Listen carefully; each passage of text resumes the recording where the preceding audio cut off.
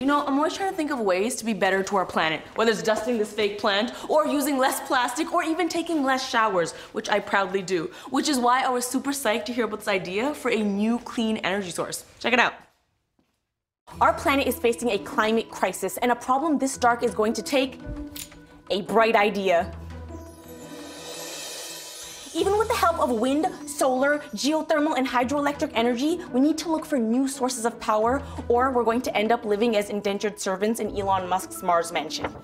Every baby on that planet is going to be named after a printer cartridge. It's gonna suck. Which is why I'm proposing an alternative renewable power, the energy emitted from tween fandoms. For centuries, tweens have been completely overlooked, despite being hugely powerful, but I believe we can harness their extra energy to save Earth. While a suburban home needs at least 34 solar panels to keep its lights on, we can power the entire Los Angeles city grid from the screams at one BTS meet and greet. How? Let me explain. Energy can't be created or destroyed. It just changes forms. Kind of like Justin Timberlake's career. Is he an actor or a singer? We'll never know.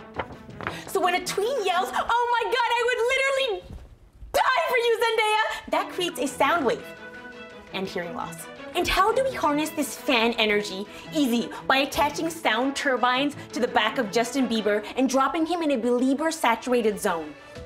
When they're exhausted, we move on to the Swifters, the Arianators, typo, or the Shalomaniacs.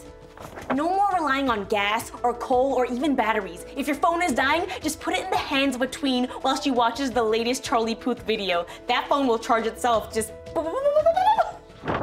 And it's better than other renewable energy. Wind turbines are bulky and can impede a normally scenic view, whereas tweens are usually no taller than 5'5" and can easily be moved via their parents' minivans.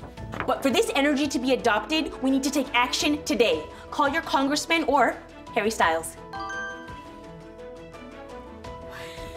Gotta go. Just got word the Jonas Brothers are doing a pop-up show. One two-step from the Jonas Brothers is one giant leap for mankind. Oh my God, thank you so much for watching the show. If you click here, I think you can subscribe to the channel. If you click over here, more clips just like this one. Click them.